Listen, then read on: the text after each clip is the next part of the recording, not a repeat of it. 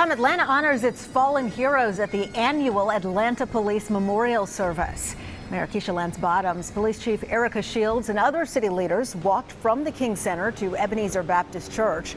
Inside the church, they paid tribute to the 88 officers killed. And so do the families who are here and the loved ones who've had to live with the horrible void that is the result of the job. Our job. I say to you, know that we are incredibly proud of those who have gone before us. They embody the highest level of service in our profession, and it is why we all will continue to stand proud in the face of whatever adversity we are confronted with. Well, this was the 28th year for the service. Still ahead.